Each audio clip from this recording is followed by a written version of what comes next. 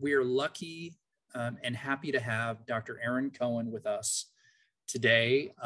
He is professor of history at Sacramento State University and an expert on Russia. He is the author of the recently published War Monuments, Public Patriotism and Bereavement in Russia. Urban Libraries here, folks, 1905 to 2015. The reviews are glowing. Steve Marks of Clemson University calls it the finest book on Russian culture ever written. That says a lot. This, in addition to peer-reviewed articles, media appearances, guest lectures, including a really great talk that Dr. Cohen did for our Great War Revisited series back in 2014 called A Bitter Truth, World War I Art, or World War I in European Art. I'm going to make sure that Jennifer is able to send that link out so you can watch that talk if you'd like to. So there's a lot to cover. So welcome and thank you, Dr. Cohen. I turn things over to you. Well, thank you. I hope that you can hear me and that you can all see the screen as well as me. I should be a little box in the corner of your screen. I wanted to thank the library and especially James and Jennifer for putting this event together. Obviously, it's very timely and I'm sure that you have very many questions. And my plan is basically to cover a lot of historical topics rather quickly and sort of leave it up to you in the end to ask questions about topics that are of interest to you or things that we can go more in depth on. Basically, I think it's important to see the roots of this crisis and the way that things are going to unfold in terms of the choices and the characteristics of the Putin government, right? And the Putin system. In other words, in terms of the way modern Russia has been run for the last 20 years, right? And not in a lot of other things which may be important and which you may have questions about, such as national interests, NATO, Ukrainian policies, the United States government, or basically anything outside Russia. So my focus is really to explain what I see to be the core issue or the core sets of issues. And I think one way to do this is to try and explain this video, which you should be able to hear when I turn the sound on if you speak Russian, or you should also be able to see the subtitles. So this is a short video or a short excerpt from the long speech that Vladimir Putin gave on February 24, 2022, in which he announced this war against Ukraine. And in particular, what strikes me, there's two things to listen in this speech. One, how he talks about how a hostile anti-Russia has appeared on our historical territories. And one thing I want to do in this talk and in the question and answer session is basically explain what this phrase means. Because I think if you read that phrase and you are wondering what the hell is a hostile anti-Russia and why are our historical territories in another country? And the second thing, of course, that he views this as a matter of life and death. In other words, as an existential crisis. Here it is in his own words. Дальнейшее расширение инфраструктуры Североатлантического альянса и начавшееся военное освоение территории Украины для нас неприемлемо. Дело, конечно, не в самой организации НАТО, это только инструмент внешней политики США. Проблема в том, что на прилегающих к нам территориях, замечу, на наших же исторических территориях, создается враждебная нам антироссия, которая поставлена под полный внешний контроль, усиленно обживается вооруженными силами натовских стран и накачивается самым современным оружием. Для США и их союзников это так называемая политика сдерживания России. Очевидные геополитические дивиденды. А для нашей страны это в итоге вопрос жизни и смерти, вопрос нашего исторического будущего как народа. И это не преувеличение, это так и есть. Это реальная угроза не просто нашим интересам, а самому существованию нашего государства, его суверенитету. So the way that I interpret this entire conflict and the way I'll present it to you historically as a process, you can literally view it as the death throes of empire, right? The death throes of empire. In other words, this empire is collapsing and has been collapsing and is continuing to collapse. And this is a violent phase of that collapse. And one thing I want to emphasize is that this is not a specific empire. It's rather the vestiges of the previous empires of Russia that have consolidated into many minds into a kind of a mythical empire, right? In particular in the mind of Putin, who plays a critical role in all of this. So in essence, what I'm going to suggest is that the Soviet Union fell apart, but the decolonization process that led to that has continued, not just in Ukraine, but also in Russia, right? And part of the important aspect of this is that the Russians did not decolonize themselves enough after 1991, as the Ukrainians continued to organize their country as an independent state. So basically what's happening now before our eyes is an attempt at a war of conquest to undo the collapse of historic Russia, right, against the anti-Russia, which seems to be Ukrainian independence, but also the entire, the way that he sees it, which I won't show him directly saying this, but he does say this as anti-Russian values of liberal democracies in Europe, as expressed in Ukraine. So a series of events have led to the perception that Russia faces an existential crisis, and that no one in power seems to be willing to walk that back once it turns out that the assumptions that Vladimir Putin made, as well as his close advisors, seem to have gone completely wrong. So in order to talk about this, we have to talk about what empires are, how Russia came to be, what is the relationship between Russia and Ukraine. And I'm going to try and do this without turning on one way to think about this entire issue is to understand that Russia's past has largely been unmastered by both most of the people as well as the political elites. In other words, what mastering the past means is to willingly confront the terrible events in your own history. And in Russia, that has largely not taken place.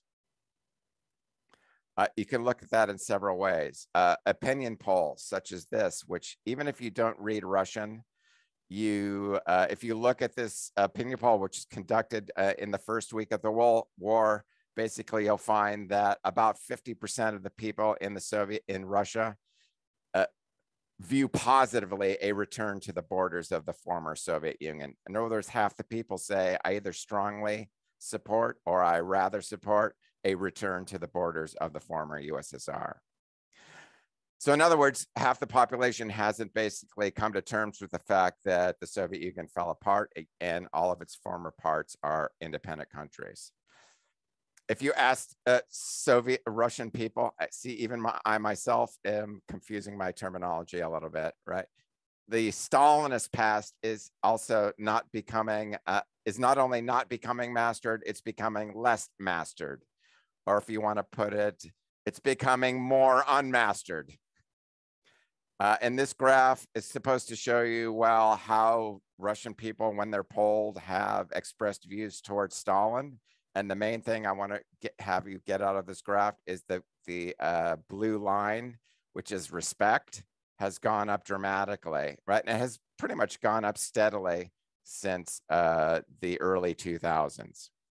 In other words, more and more people in Russia respect Stalin, and fewer people have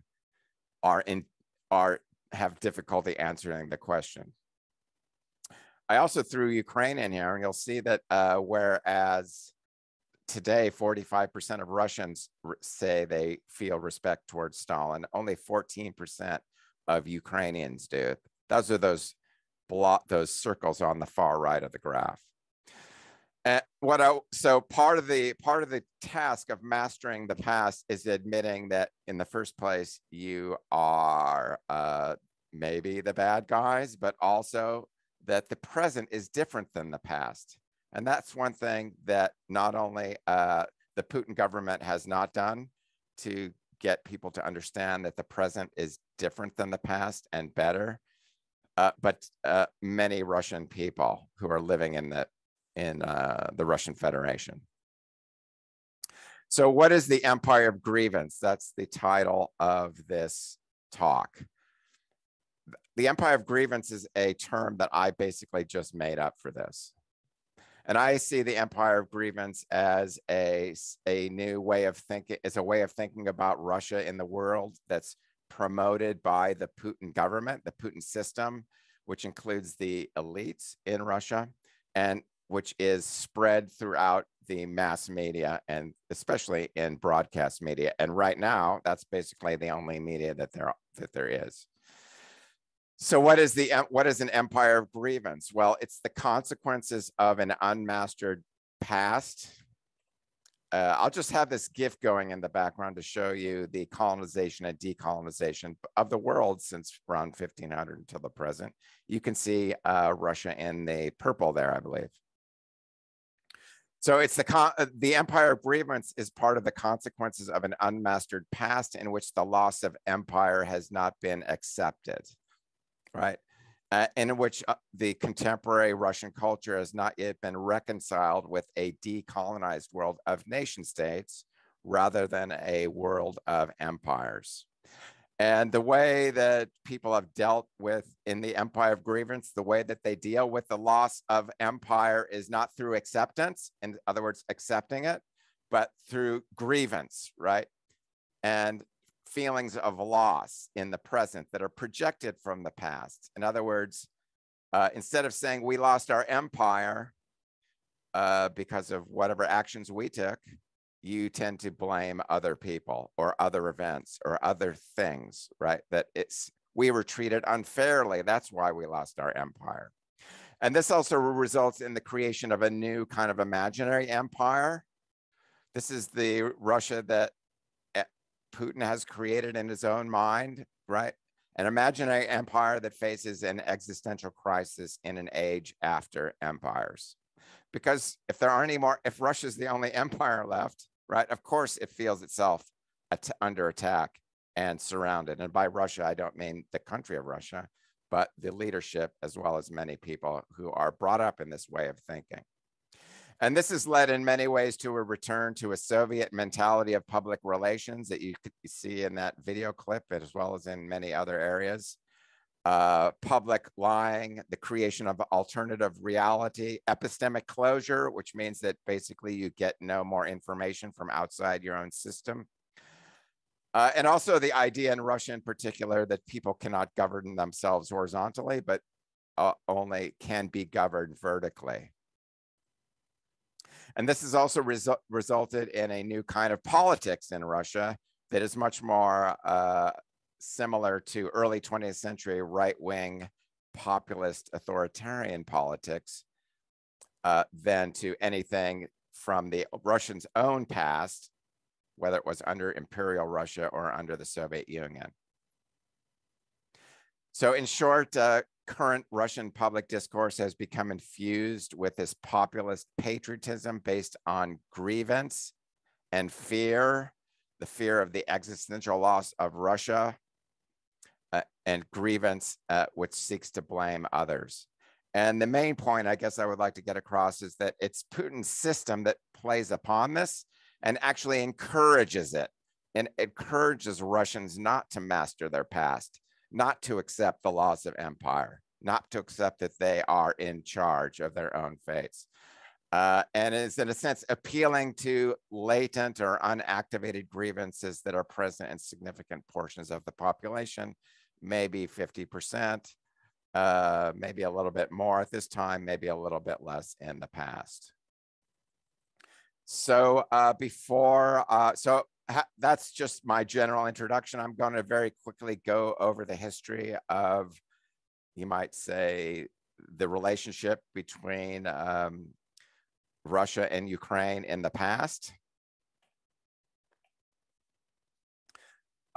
By basically going back to the year 1600 and talking a little about how the process of colonization and the creation of Imperial Russia as a state and its relationship to Ukraine.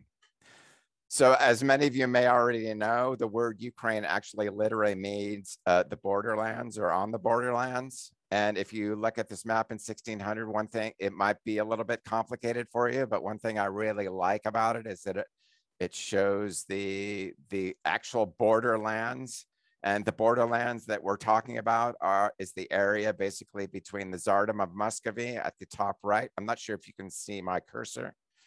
The Commonwealth of Poland and Lithuania in blue, and the Khanate of Crimea in the south.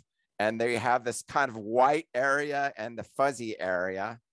And this is where much of modern Ukraine emerges, right? So Ukraine itself is a modern state that's based on the process of a colonization process between various neighbors. If you look at I can show you, like in 1700, this is what it looks like. And by 1800, basically the entire area has been swallowed up by Imperial Russia, what we call Imperial Russia. If you look at the actual ethnographic situation in this area of the world, it's very complicated. And it's often been associated with language, but the language issue is very, very difficult, right? I'm not going to take credit for this map because I don't know exactly how accurate it is or what the criteria are for defining who is a Ukrainian and who is a Russian. But I think one thing you can take away from this map is how complicated the ethnic identifications are, along this region, and how much, especially in the east, but also in the far west, but also in the south. It's better in the north, how ethnic groups are basically very mixed, and that there are many different ethnic groups present in these areas. The Imperial Russian ideology of rule was not based on Russian ethnicity, for example. It was based on dynastic loyalty to the House of the Romanovs, who I'm very sure that you have heard about, the Tsar of all the Russias. And while Russia was the language of administration and of commerce and kind of the lingua franca of the Russian Empire before the Bolshevik Revolution, Russian ethnicity was not. And administrators came from various regions in Imperial Russia. They moved around, they spoke Russian, even if they weren't necessarily of Russian ethnicity. And the rule of the Tsars was based usually not on cultural or ethnic boundaries. There's a few exceptions to that.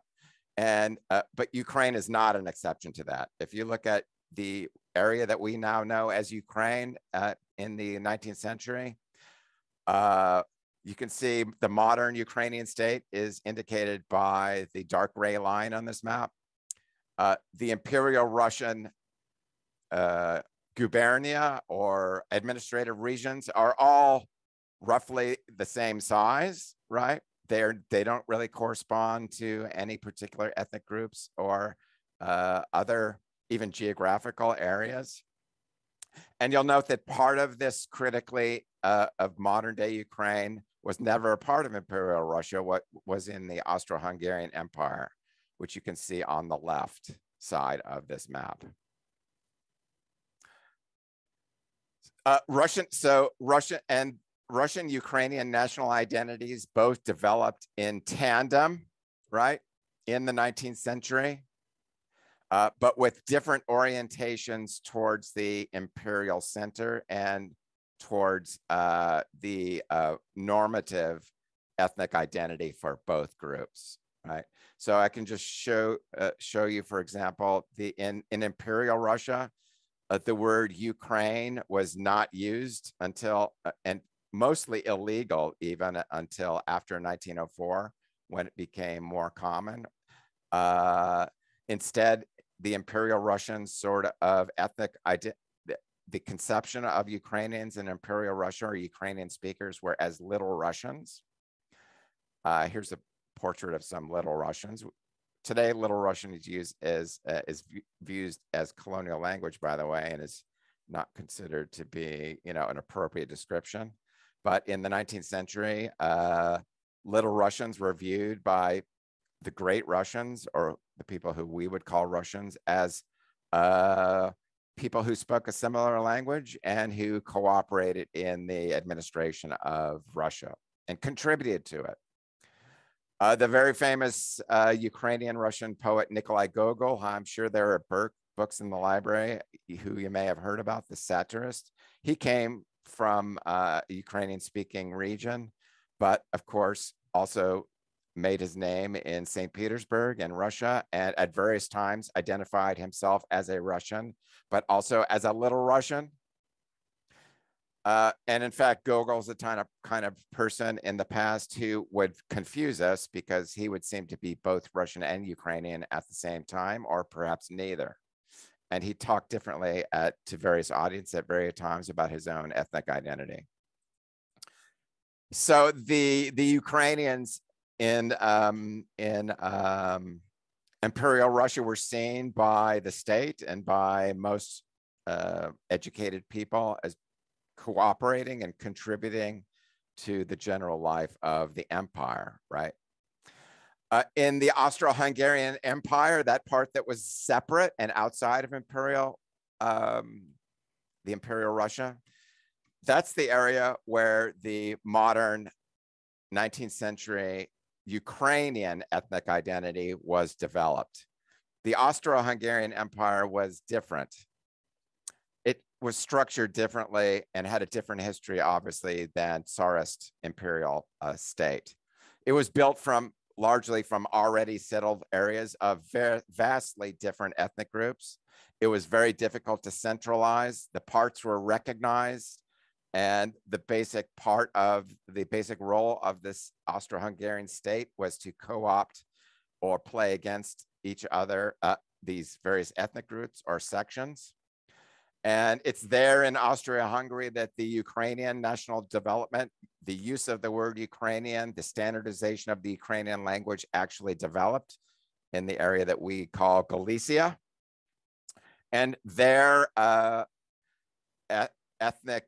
development of the advocates of the Ukrainian ethnic identity define themselves, right, and their language, mostly in contradistinction to the Poles or to Polish domination within the Austro-Hungarian Empire. And we call these people Ruthenians. Ruthenians, that's the term referred to Ukrainians before, or Ukrainian speakers before the development of this Ukrainian identity, or the word Ukrainian used to apply to an ethnic group. So just to quickly cover this point, I don't want to take too long on it, but I'm sure you'll have questions about it, about languages and the differences between Russian, Ukrainian, and Belarusian. Those are all East Slavic languages, but they all became differentiated and developed in the course of the 18th and the 19th century by linguists and others like those in Galicia who wanted to, develop separate languages, and they are separate languages, right? There's a lot of political discussions in what's a language, what's a dialect, but the modern Ukrainian language is not intelligible to people in Russia who don't know what it is. Even though many Ukrainians can understand Russian, that's because they've been brought up to understand it. And the people that you see in the picture, who we called Ruthenians, they're actually peasants or farmers in the early 20th century.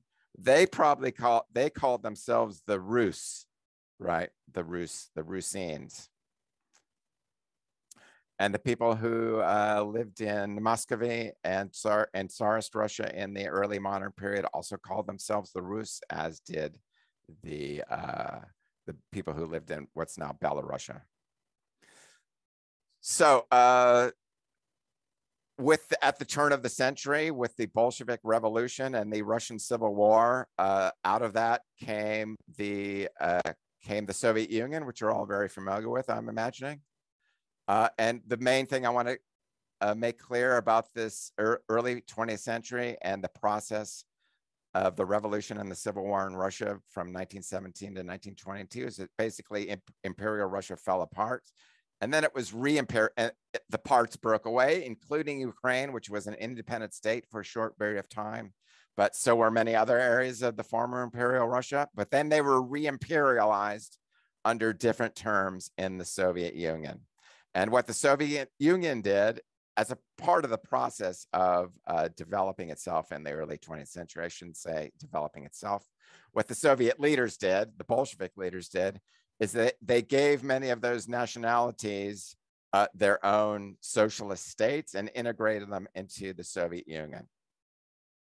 So under the Bolshevik and under the Soviet way of thinking about empire, they adopted basically the educated Ukrainian and the Ruthenian or identity that had been developed outside of Imperial Russia, that Ukrainians were Ukraine and they spoke the Ukrainian language. In other words, the whole older idea about little Russians was jettisoned as an imperialist idea. So the Ukrainians were viewed as separate people.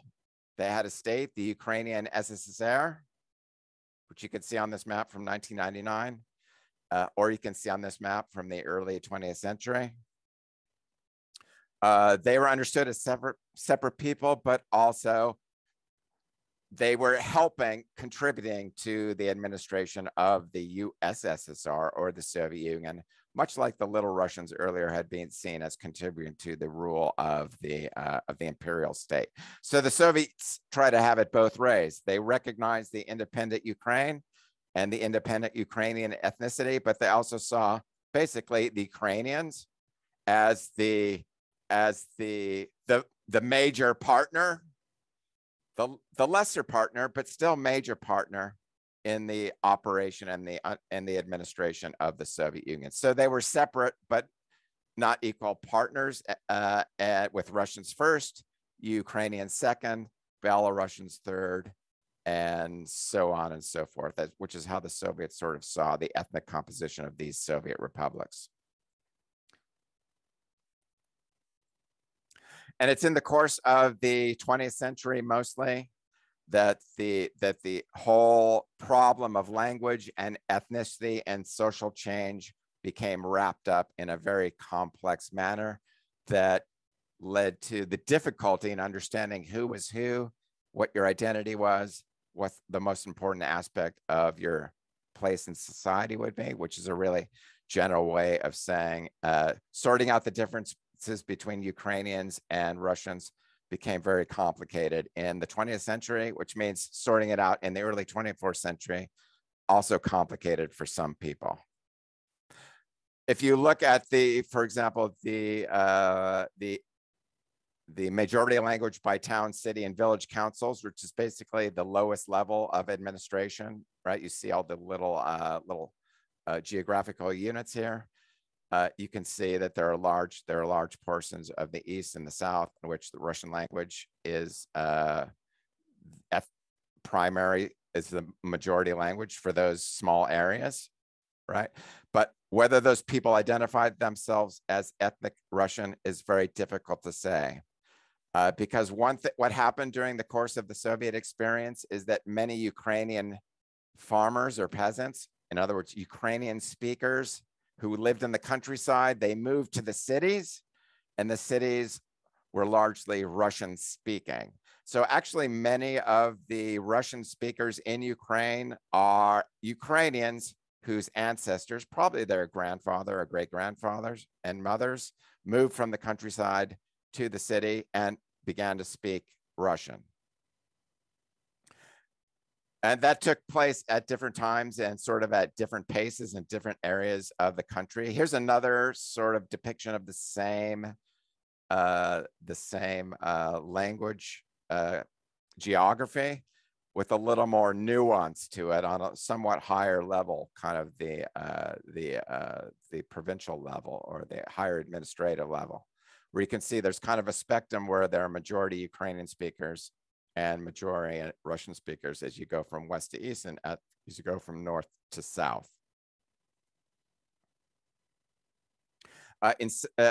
In 2001, which is what all this data is based on, the last census was in 2001, 17% of the people identify themselves as ethnic Russians in Ukraine.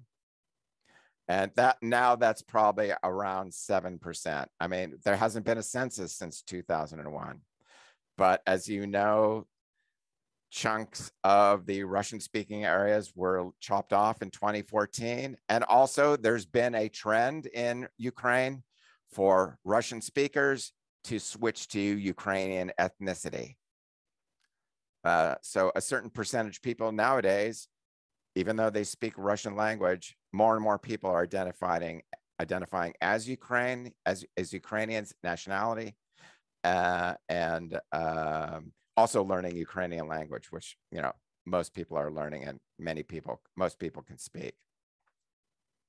It's actually much more complicated than that. So I'll await your questions if you have more questions about that. The main thing you should get across is that just because somebody speaks Russian in Ukraine doesn't mean that they identify as Russian, and they probably don't. In 1991, on December 8th, basically the leaders of the Russian Soviet Federated Socialist Republic and the Ukrainian Soviet Socialist Republic and the Belarusian Soviet Socialist Republic, they all seceded from the Soviet Union, and the Soviet Union fell apart. All of these areas became independent states. And it's at that moment now in post-Soviet Ukraine that people, and post-Soviet Russia, people had to understand that they had to come to grips with the fact that they no longer lived in a multi-ethnic empire of some kind or another, but they had a new state with people who had to find ways to identify with the new situation of living in either Russia or Ukraine, both nation states, neither conceived of as empires. And basically, to make a long story very, very short, in Ukraine, well, to start out with, I'll put it to you this way. Ukrainians and Russians generally have a lot in common, not just their language, which is, by the way, not the same, but with some training, you can understand the other one. But also in their sort of generic values. I don't know if you can see this chart, but it's based on a political science study. And if you look to the left and the center of what's called Orthodox Europe, you'll see that Russia, Ukraine, and Belarus, the populations have very similar attitudes towards many aspects of their own lives as well as aspects of others. But since 2014, especially for reasons that I don't think we need to get into probably, there's been a sharp shift in Ukraine in which Ukrainian views of Russia and of Russian leaders has changed markedly.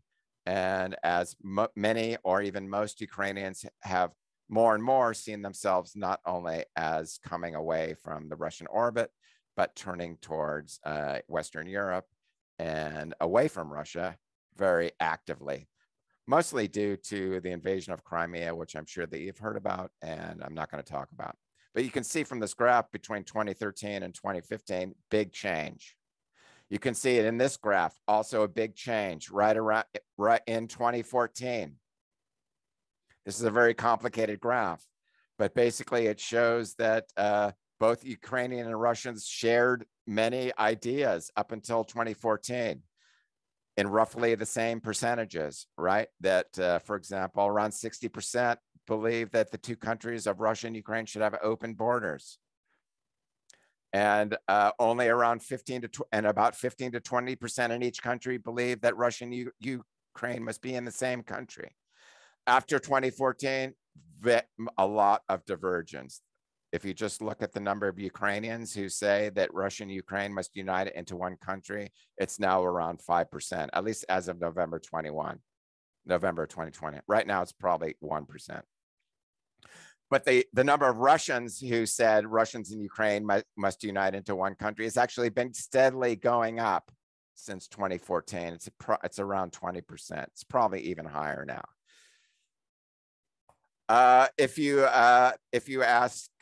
break that down by region in Ukraine, you'll see that many Ukrainians have had highly negative attitudes towards Russia, either bad or mostly bad. And even in the eastern part of the country, where there are more Russian speakers and more sympathy towards Russia, there's still about 50% of the people only 50% of the people have a positive view of Russia, which is saying something. And if you ask Ukrainian people if there was an independence referendum conducted in June of 2021, everywhere across the country, majority in favor. Even in the East, which is the far right graph, 53% of the people would be voting in favor of the referendum for independence. In other words, even in the most Russian area, more than 50% of people would believe that that Ukraine is an independent state.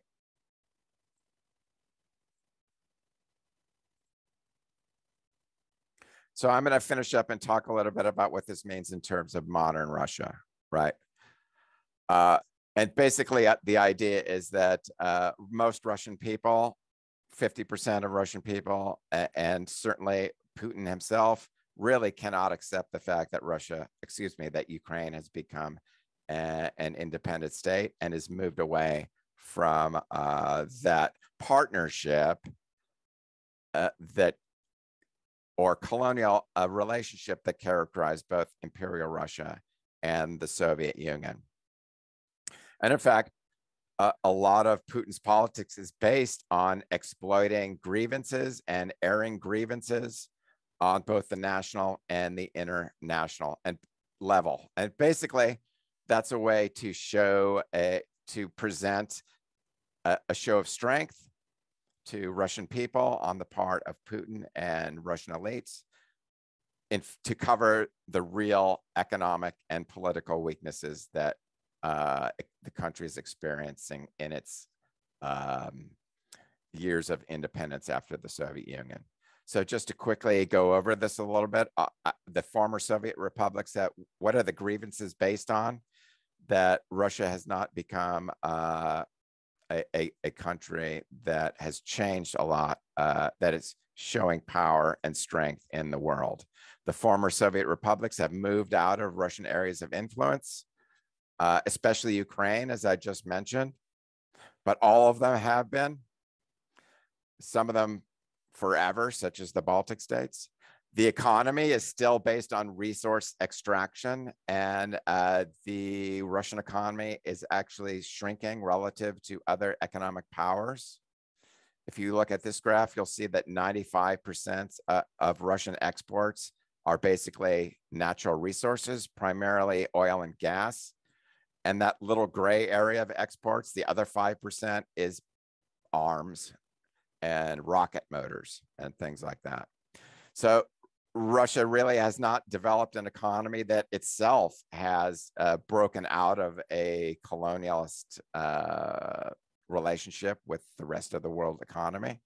And Russia itself has not moved into the category of high income country, but it's kind of been stuck in the high middle area, which is an IMF, I believe an IMF or a World Bank category that ranks countries by GDP and per capita. And you can see from this graph that throughout the 20th century, the United States has become much more wealthy compared to Russia for obvious reasons. But even since 2000, the Russian economy has been relatively less growth oriented than the United States economy, or even many other economies, such as in East Asia, for example, most notably China, but also South Korea and other countries, Taiwan included. So you have the what's viewed as a weakness on the world stage, as well as weakness in the country, right? And challenges from internal critics, which resulted in 2011 and 2012 in broad-based social protests. Also, the development of the movement by Alexei Navalny to challenge Putin directly. These are important ways in which Putin himself and the Russian elites and many Russian people feel that they are under siege, that their way of life is not developing the way they want. And instead of changing things inside the country, they basically have moved to deploy grievance politics, right? Which is used to legitimize the authoritarian Putin system. So I think I'll be done in about 5 minutes, right? As you're well aware, Russia is categorized as an authoritarian regime. It operates on it is not a totalitarian regime yet. It operates in a way where you might say a neo-populist right-wing authoritarian system, right? Which is really an extra-constitutional official oligarchy that attempts to have a depoliticized cultural populism. That's kind of a complicated way of saying that. I mean, it's hard to explain how this country actually works, but I'm going to give it a go in a minute or two. And a good way of thinking about the governmental system of Russia under Putin is that it's kind of an official oligarchy, right? Surrounded with Putin being the main oligarch, right? Supported by what they call in Russia the power ministries or the security services. And Putin himself as a person is the focus of a system that distributes favors and money to high officials in the security service among the official oligarchs, using kind of personal connections, massive amounts of corruption, right? And so in essence, Putin is the top oligarch. Any other oligarch who opposes him has been long kicked out of the country or co-opted. He's the richest man in Russia. The wealth is spread around such that those connections must be preserved at all costs. Otherwise, the system will cease to function, and it all must be hidden from the public, right? Because once people become prosecuted for corruption or somebody gets taken out of the system, potentially the entire system could fall apart. So when Putin is talking about an existential threat, he's talking about an existential threat to his own personal power and the system that has supported governance in Russia for probably the last 20 years, but certainly the last 15 years.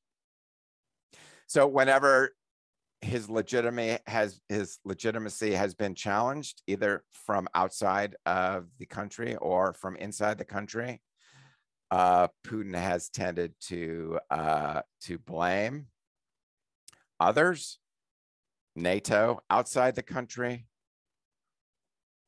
liberals inside the country, or anybody who represents Western values, which basically means for Putin, anybody who threatens to expose or criticize him, right? And what's important in this sort of deployment of grievance politics, which I think you probably can recognize if you see how many politicians offer in this country and also European countries, is that the difference between the Putin regime and the Russian people and Russia as a country become obscured in public rhetoric. That is, the criticism of Putin automatically is received and presented as criticism of Russia, and therefore critics of Putin become traitors or subversives to Russia. And so in a sense, this war is a war to save himself, even though it's cloaked as a war to save Russia, and that Russia's acting in self-defense. And I'll just leave you with this, with this other part of this speech, in which he claims that a war against another country is taken in self-defense. В этой связи обращаюсь и к гражданам Украины. В 2014 году Россия была обязана защитить жителей Крыма и Севастополя от тех, кого вы сами называете нациками. Крымчане и севастопольцы сделали свой выбор быть со своей исторической родиной, с Россией. И мы это поддержали. Повторю, просто не могли поступить иначе. Сегодняшние события связаны не с желанием ущемить интересы Украины и украинского народа. Они связаны с защитой самой России от тех, кто взял Украину в заложники и пытается использовать ее против нашей страны и ее народа. Повторю, наши действия – это самозащита от создаваемых нам угроз и от еще большей беды, чем та, что происходит сегодня.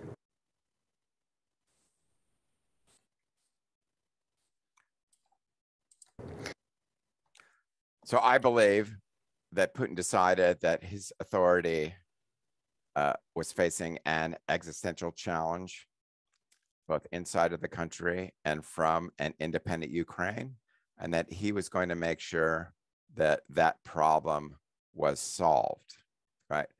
The way that he decided to do that is to change the democratically elected government of Ukraine, make sure that it would never be in a position to challenge him, either military or politically, right?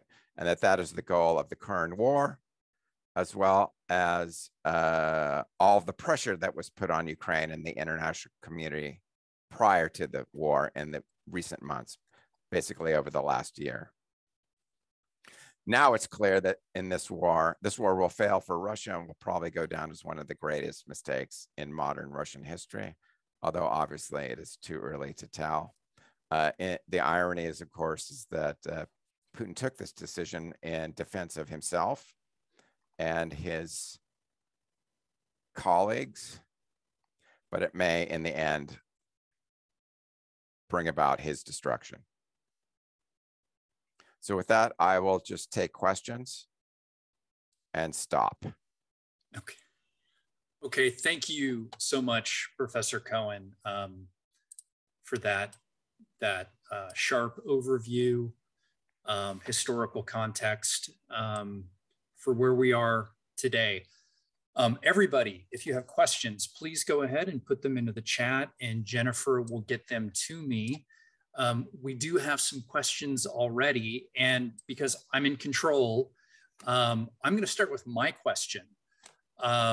For you. So we live in this world where we hear terms like misinformation and disinformation, and it's your job, Dr. Cohen, to stay informed on the Ukraine-Russia crisis. What sources of news do you turn to and do you trust the most?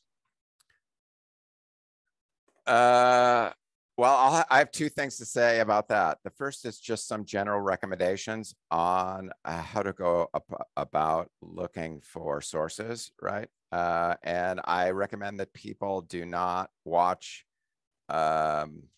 commercial news services or commercial television.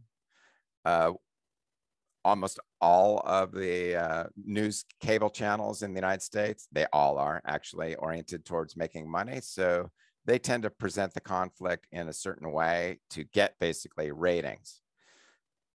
So I recommend that people watch European public broadcasting that are in English. So I would recommend in particular Deutsche Welle or DWTV in English on YouTube, or some cable channels, I imagine. France 24 is the French version of that.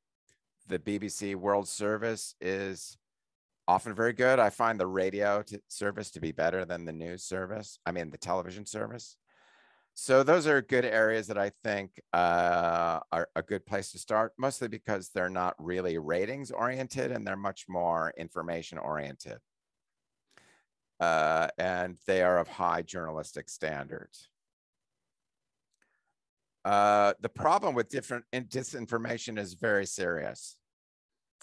And my approach to that is to,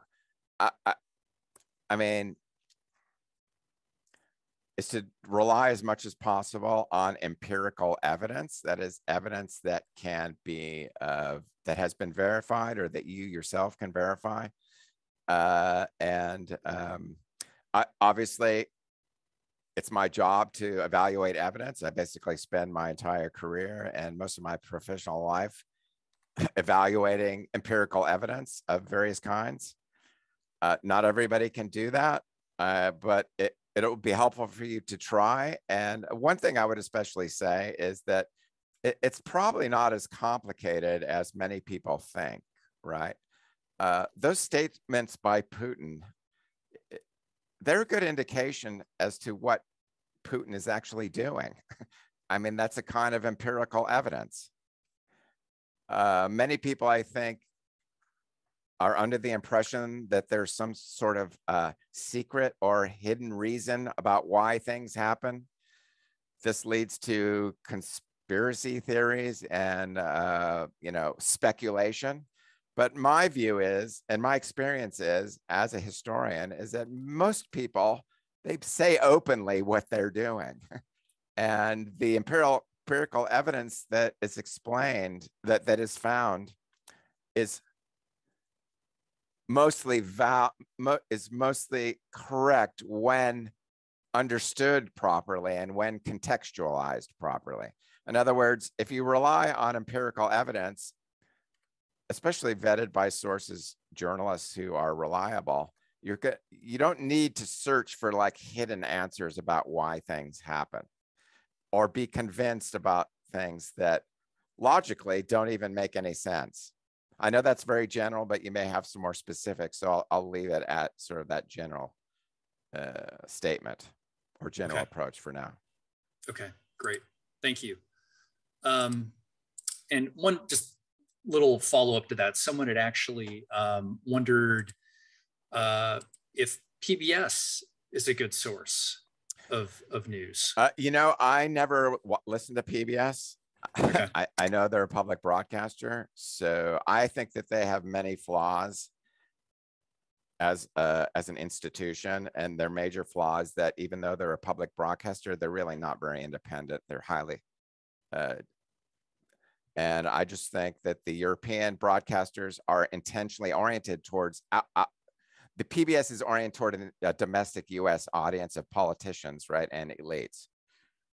It's not oriented toward explaining America outside to other people. The Europeans are more oriented towards external audiences, so the politics is not quite as strong in their, the domestic politics of the country is not as well expressed. That's a complicated way of saying I wouldn't recommend PBS for anything, basically. Okay. Sorry. Okay. PBS. Thanks a lot, Dr. Cohen. Okay. So moving on from information. This is a good question. Will you touch upon the role religion plays in the fall of the empire and the current conflict? And I know you spent a little bit of time on that, but could you revisit? Well, as probably most of you know, Ukrainians and Russians are largely Orthodox, right? And in the west of Ukraine, there are many Orthodox of the Catholic rite, which is a complicated situation to explain. But I think that if you're asking if this is a war in which religious identity has a major role, I would have to say no, it's not. But I should say that the religious institutions have been highly politicized, right? The Russian Orthodox Church is basically a cultural arm and supporter of the Putin system. The Ukrainian Orthodox Church has been divided historically, but now is coming together sort of to be, a unified Ukrainian version of that. So I'm not exactly sure what your question is getting at, but I think that's the way that I would look at it. Okay, thank you. A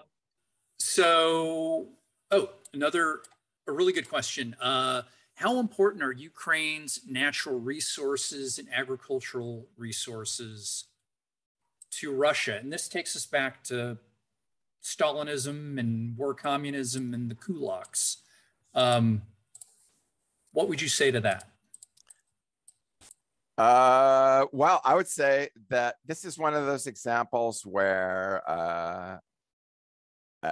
I'm assuming the question is Russia attacking Ukraine to take over its national resources. That's how I understand the question, even though it wasn't stated that way.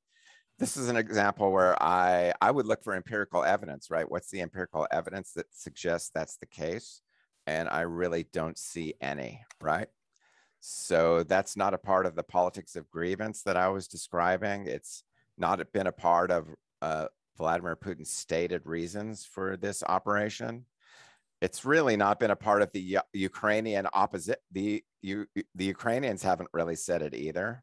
So I tend to think that that really doesn't matter at all. In the way that I interpret you to understand, mostly because Russia is a very big country and basically has everything that it needs already. It literally doesn't really need anything from Ukraine in terms of food supply, coal, iron, metals, industrial metals, or anything like that. So I don't really see that as a motivation for this. Okay, thank you. Okay, so let's turn a bit, I guess, to the Black Sea. How important is Russia's access to the Black Sea for its warm water ports? That's a really good question, because that's similar to the previous question, but it gets to this whole issue of national interests and geopolitics and things like that. And also, it's the way the question is framed. It's basically framed in a 19th century imperialist way. I'm sure the questioner doesn't mean it that way, right? But in an age in which empires are contending with each other, having access to the sea is very important, because you can't rely on other people there's all sorts of military reasons, but also commercial reasons why you'd want to not allow intermediaries to be able to interdict what you're trying to, as you try to interact with the outside world. But most people, the world in the 21st century is quite a bit different from that 19th century world. And so I think that it's also not been a stated reason for this conflict. Interestingly enough, the Crimea is very important strategically, right? But not in a way that most people think. Mostly because it's the main port of the Black Sea Fleet. I'm sure many of you know that. It also had considerable military bases on it, both in the Soviet times as well as in late imperial times. And so probably the actual primary goal of getting Crimea in 2014 was to make sure that the Black Sea Fleet and other Russian military installations was actually a part of sovereign Russian territory. But the broader question of the broader question of the Black Sea is, of course, that Turkey controls access from the Black Sea to the rest of the world, and that's the Treaty of Montreux, which regulates passage through the Bosphorus and the Dardanelles Straits. And so Russia, Ukraine, they're not going to have control of the Black Sea anyway. It's Turkey that actually has control of access to the Black Sea. So if the question was about how is need for control of the Black Sea, northern shore or littoral, how important is that to Russia strategically? It's probably also not that important in the modern era. Okay, thank you. Also, Russia, by the way, already has Black Sea access, right? through its own sovereign territory. Okay. So we've heard this term a lot. What is denazification about? That's a good question. Nobody actually understands what that means. That's basically made up by Putin. I believe in that speech that I showed you. I don't remember if it's in that one or in a later one, but that's completely surprised everybody because nobody knows what that means. Okay. From what I read, it seems to mean removing the government of Ukraine and installing a government that's going to basically be a puppet regime or a pro-Russian regime, a pro-Russian government. But if you're asking me how many Nazis there are in Ukraine, there are none in the government, and the right-wing extremist party, I think, in the last election got about 2% of the vote. Okay. Okay, that's a important stat. So next question, assuming that Russia can conquer Ukraine in the end, how will they be able to hold and govern it? They can't and they won't. Yeah. So that's a short answer. Thank you. I mean, Next. they literally don't have the military capability to conquer Ukraine and occupy it. Unless the Ukrainians surrender, what's apparently not going to happen. A country the size of Texas, it's a big country. Okay, why hasn't Russia been able to completely pull itself together in order to have a better economy? That's a great question because that follows up on what my introductory remarks. Basically, because of the way the Putin system works, right? The way the Putin system works, based on corruption, kickbacks, the control of important sectors of the economy, such as the petroleum sector, communications, by very wealthy oligarchs, right? Who support Putin and are on Putin's side. They don't really want to see changes in the Russian economy, right? If the Russian economy changed, and I mean, let's just imagine a fantasy world in which Russia became an export-oriented economy, which produced goods and services that people around the world wanted to buy, right? That means that the people who are now running the economy would lose out, right? They make money by selling natural gas and natural resources to Europe and China, basically. So any restructuring of the Russian economy is going to mean they are going to lose their money, and they're also going to lose their political influence. And that means, and Putin is going to lose his money and lose his political power, which has led to a basically 3 decades long, basically Russian economy spinning its wheels. Or certainly it's been growing, but it hasn't been changing structurally.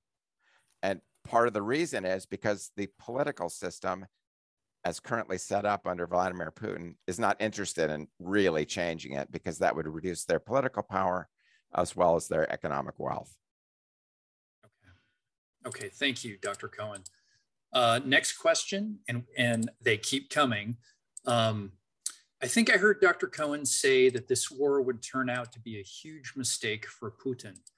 Can you guess how that might play out? Will Ukraine be turned to dust first? I think, I don't know what's going to happen. If I prognosticate, and this goes on YouTube, people are going to, in 6 months, either I'm going to get really lucky and be correct, or be way off. I think nobody can really predict how this is going to turn out. Literally nobody can predict how this is going to turn out, because we're in a new situation. We've never been in a situation like this before.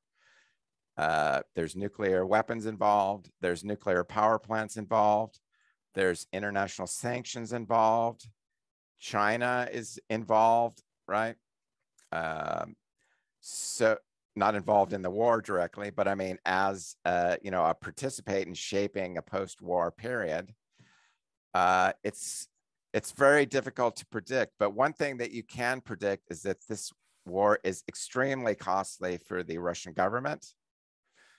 They are not going to have all the other countries that were relying on Russian, except for China, that are relying on Russian gas, are try and wean themselves off very quickly from Russian energy. So their income is probably going to go down. They cannot, because of the sanctions, they cannot make use of a lot of their hard currency and other, or even operate their international economic institutions very well. They can do some of them. It's just very difficult. So I think most people, the standard of living for Russian people is going to go down. So getting out of that is going to be extremely difficult, right? For Russian government, if Putin, well, any Russian government, even if Putin is overthrown or quits, it's gonna be a long time before Russia comes back to any sort of stable economic or political situation. Ukraine, of course, is the one that Ukrainian people are the ones that are suffering, the most physically. Oh, that's helpful. And I don't know how that's happening. Somebody's squiggling on my PowerPoint. I'm not sure how that's happening. But where was I? Oh yeah, Ukraine will be, if Ukraine is destroyed and many thousands, tens of thousands of people are killed, but afterward, a lot of money is going to go into Ukraine. It will be rebuilt, provided it's not under the control of Russia, which we're assuming. A lot of institutions that are going to support Ukraine. And of course, Ukrainian people are now, basically to follow my talk, are going to be fully Ukrainian, right? The number of Ukrainians who identify as Russian is going to be very, very low. So in terms of the construction of a nation state in the aftermath of empire, Ukraine is going to be in a much better position. Whereas Russian people are probably going to be very confused and also upset and grieving for many, many years. Okay. Thank you, Dr. Cohen. Next question, and it relates to one of the previous ones about denazification. When Putin refers to Ukraine's leadership as fascist, I believe this to be a distortion of history and a tool used to paint the current political leadership in Ukraine as Russia's enemy. What eras, instances from history, in your opinion, do you think Russia's leadership is drawing upon? That's a great question. And you probably know the answer, right? The reason that Putin is actually in a pretty weak position domestically, right? This war, if Russian people knew what was really happening in this war, many of them would be against it, right? And he would lose a lot of his claim to be the legitimate ruler of all Russian people. That's why they have to control the media, right? And they have clamped down quite a bit. And that's why they have to create a narrative that Russian people will accept, right? So the view of the Kiev government and as Nazis is a direct reference to World War II, right? Which is the great event in Russian history in which all people will recognize as being, all Russian people will recognize as being the most positive 20th century experience, the defeat of Nazi Germany, right? That they all share, right? So by terming the Ukrainian government to be Nazis or fascists, that legitimizes the Russian incursion into Ukraine, right? And he is using that language in order to make a direct reference or direct analogy, to what the Soviet armies did in 1945, right? Which is basically, in the Soviet view and also in the Russian view, save humanity from Nazi Germany. Okay, thank you. Okay, so let's turn to NATO. Question: Does Putin anticipate war with NATO? And sort of piggybacking on that, do you have any thoughts on the nuclear threat? Well, the word anticipate's a difficult word because actually all governments and all militaries anticipate conflicts and they plan for them, right? So technically the answer to your question is yes, because the Russian military is of course anticipating a war with NATO. That's their job, to make planning for that kind of thing. But I don't think that they're planning a war against a NATO country, if that's what you're asking, to actually do it. That would lead to a big, it would lead to a world war and probably a nuclear war, which I think that you're referring also to in your question. So, and also, if the way that I understand this conflict, as I explained in my introduction, Putin really is interested in sort of reconstituting the idea of a Russian empire with a small e, in which all of the East Slavic peoples are together. And so he is not really interested, or has no stated interest in the Eastern European countries or even the Central Asian countries, I would say. I mean, thank you. Part of the problem, if I could just, part of the problem is though, nobody knows for sure, right? Everybody was surprised by this invasion, and they're also surprised by how poorly it's been conducted. So trying to predict what's going to happen is very difficult, but I'm trying to suggest that it's probably pretty unlikely. Okay. All right. Next question, short question. What happened in 2014 to create divergence? Oh, yeah. So what happened in 2014 is that, well, Ukrainian politics between 1991 and 2014, basically, as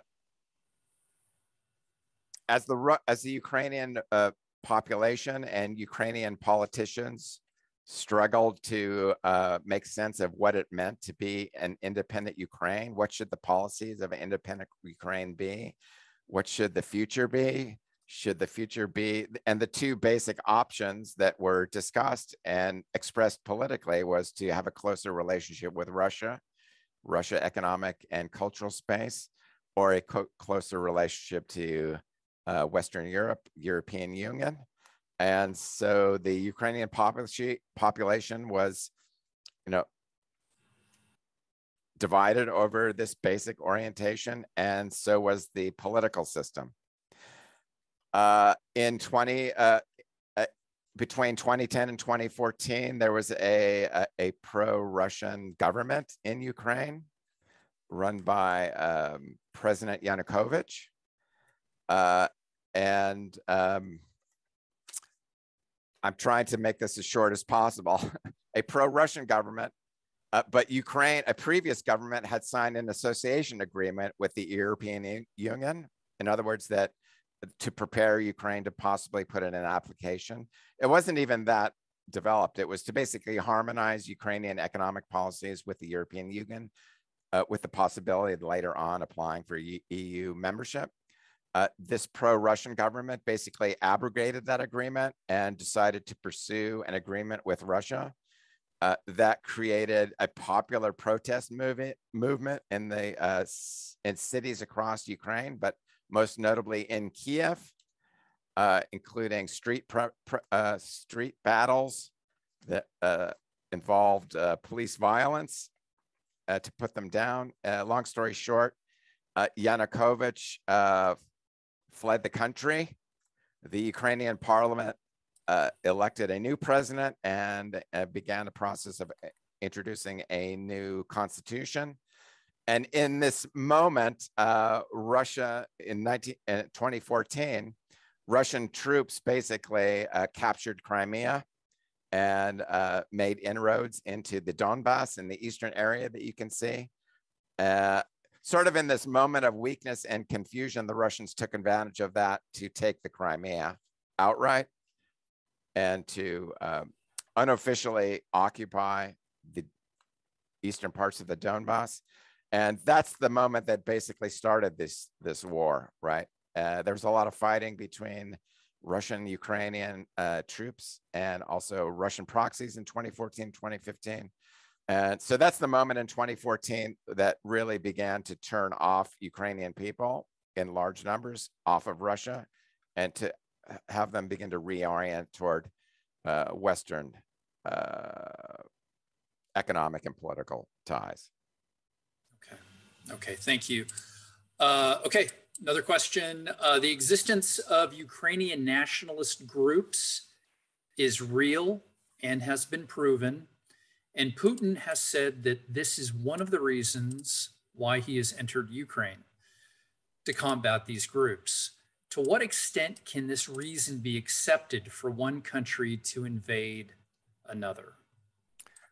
Well, I don't know if, I think you probably already know the answer to that question, whoever's asking it. But your question is accurate. There are right-wing extremist groups in Ukraine, as there are in all countries, including our country, including in this very city where we live. The basic fact is that wars are illegal for any reason, unless they follow international law, and controlling the extremist political groups in another country is not a reason for war, right? Not a legal reason to start a war. So that's the answer to your question, I guess, narrowly understood. Okay, all right. Oh, this is a good question. Let alone whether those extremist groups actually pose any threat to Russia, which of course they don't. So it's that again is part of the narrative that's being told by the Russian government to Russian people to make it seem that what they're doing is the right thing. Go ahead. Okay. Okay. Any thoughts on the new modern style of warfare vis-a-vis sanctions and their likelihood of succeeding in ending the war?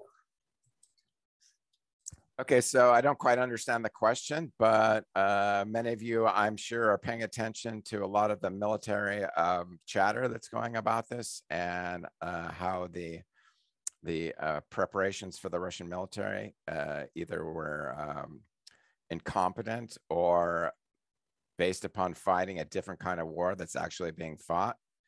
But I mean, I'm not a military historical expert, but it appears that, Russian military really was not prepared, and that the Ukrainian military is basically fighting a different kind of war, right?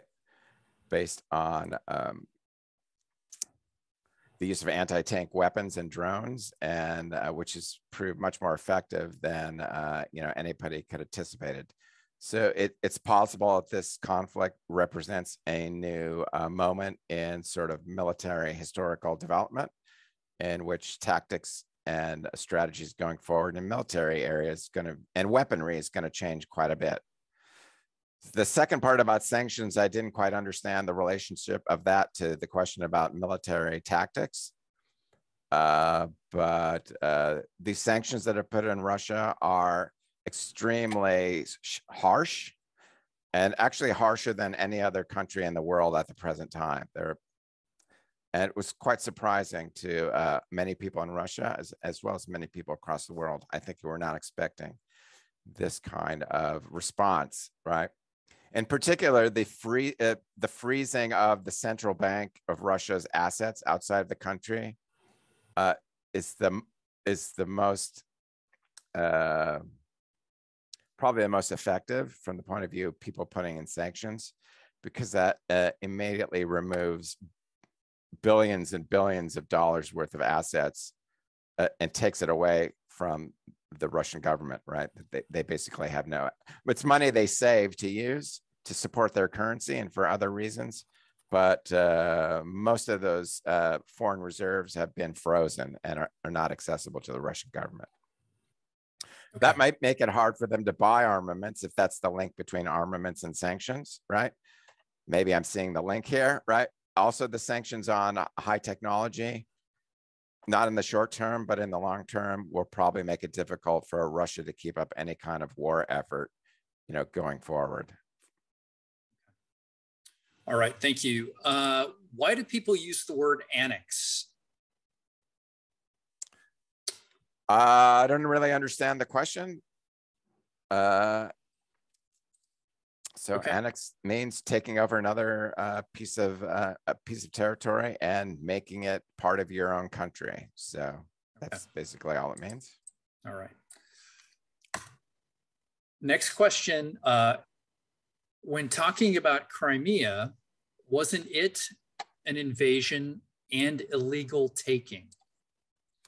Yes, it was. In 2014, you're talking about, yes. That was illegal according to international law and also against the agreement that Russia had signed in 1994 to recognize the territorial integrity of Ukraine.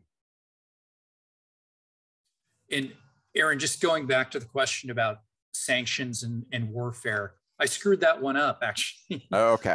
I think they were referring as sanctions. Yes, they were referring to sanctions as a modern type of warfare. Oh, yes. Okay, I understand. Sorry about Apologies. that. Sorry about that, questioner.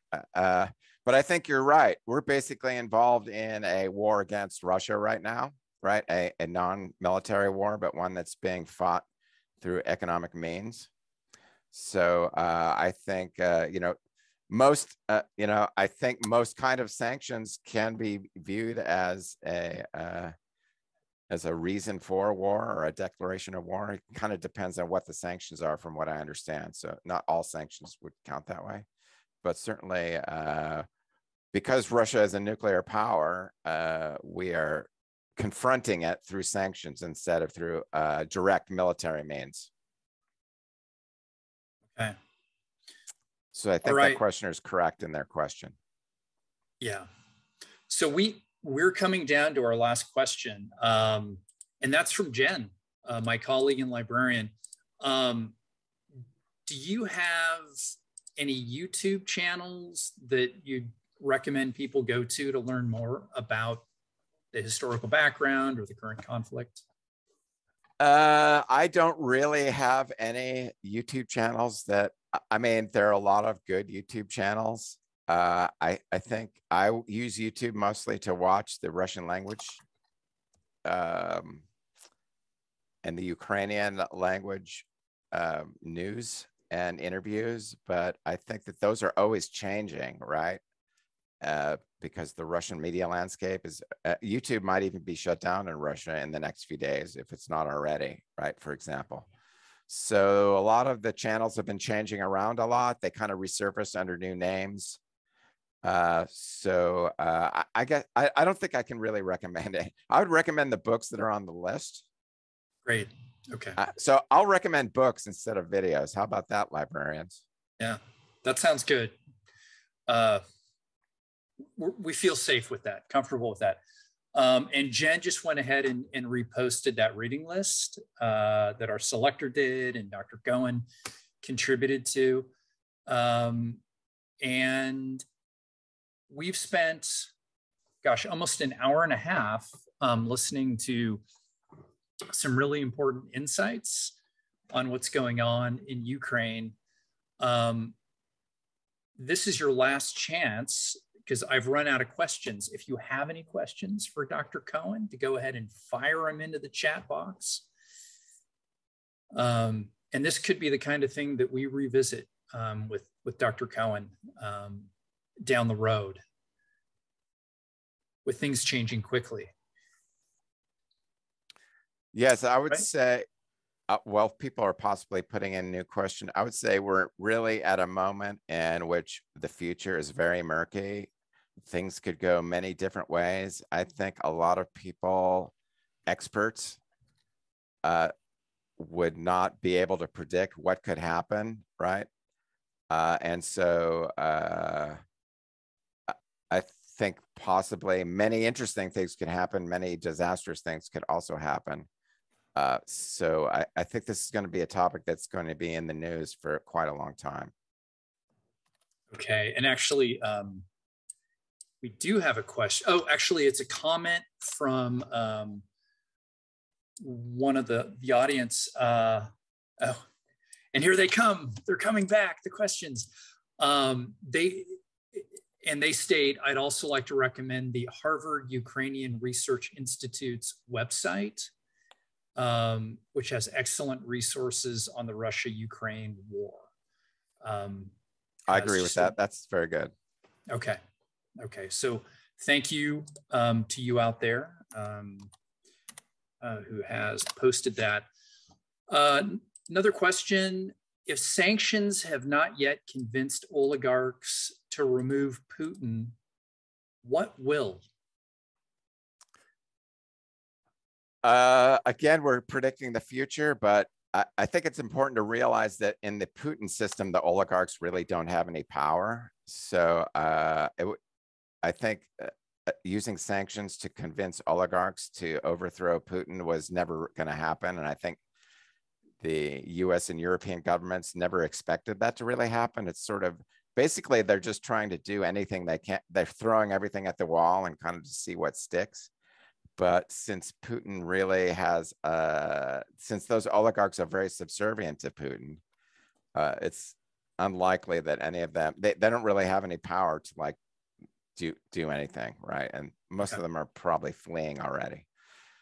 I think the purpose of sanctions, as I mentioned previously, is basically to degrade the Russian economy to such an extent that it's never going to be in a position to do this again.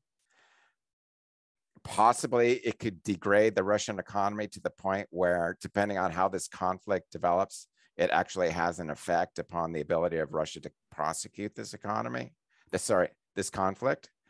I mean, it's really hard to say. It depends kind of how long it takes. And we don't always have good knowledge about what the Russians are capable of. For example, Russian army, we thought it was capable of a lot of things it apparently doesn't seem capable of. So it could be that the sanctions could have quite an effect on the actual ability of Russia to mobilize material to fight the war, and potentially could, result in their inability to, result in their loss. They're losing the war. But I think most people wouldn't expect that either. Okay. Okay. The sanctions are more of a medium, long-term point of pressure, I guess I'll put it that way. Okay, so this is an interesting thought / question. If Ukraine wins the war, do you see Ukraine taking back Crimea?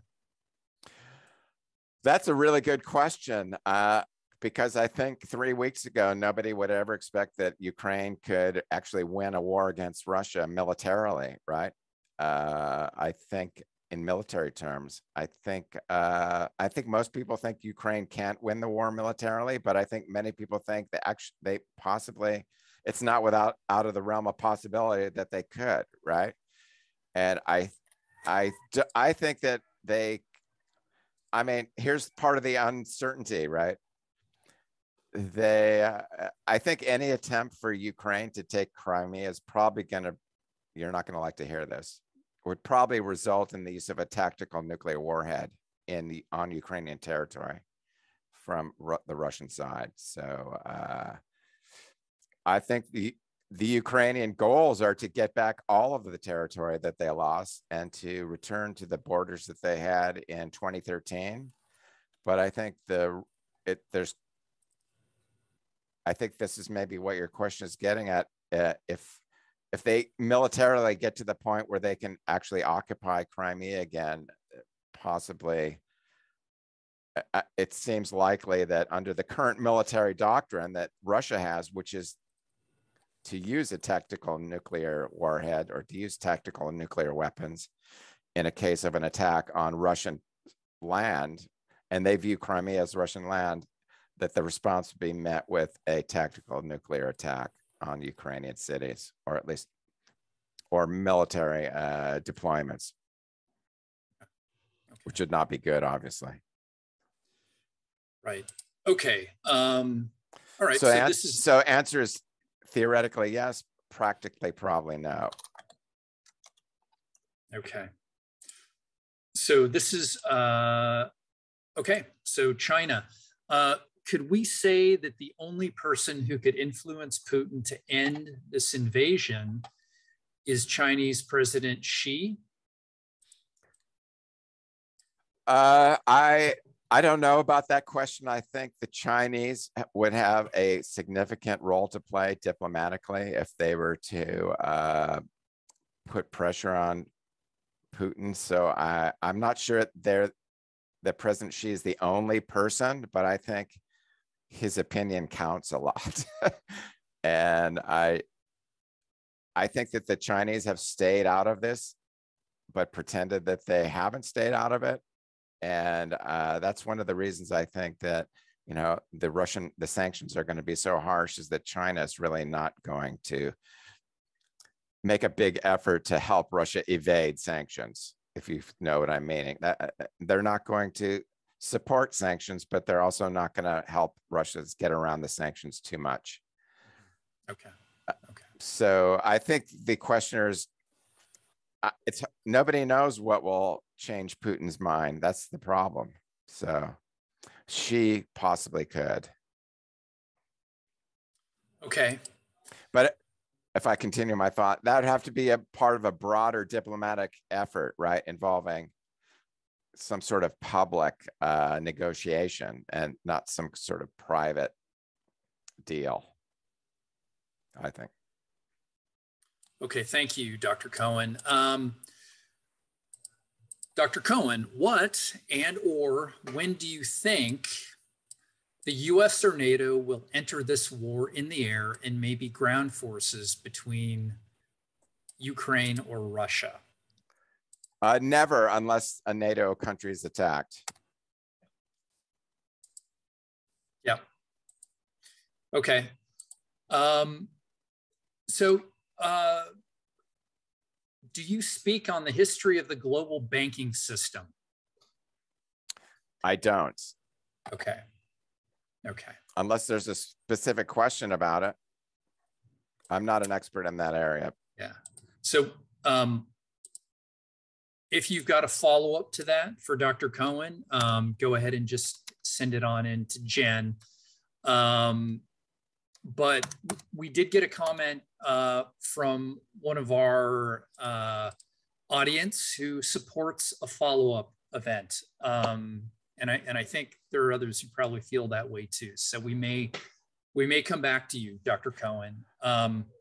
And because Dr. Cohen knows so much about this, he has graciously let us go ahead and send post his email address so you can contact him directly at Sacramento State, and he'll be happy to answer any questions you have. So we've gone a long time, over an hour and a half. Thank you, Professor Cohen, for your insights and the time you've put into giving us some clarity with this crisis.